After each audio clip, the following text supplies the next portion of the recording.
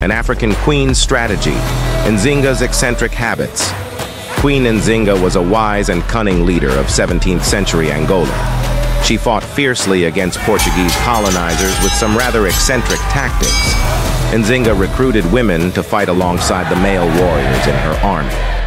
Nzinga would meet with Portuguese governors sitting atop a servant who doubled as her human throne.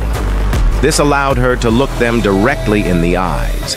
She also cleverly pitted her male concubines against each other in competitions for her affection, only to later have the winners executed after a night with her.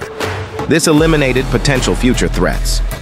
Her final eccentricity was offering asylum in her kingdom for escaped slaves, turning her lands into a unique refuge from European forces. Nzinga's unusual habits made her a force to be reckoned with.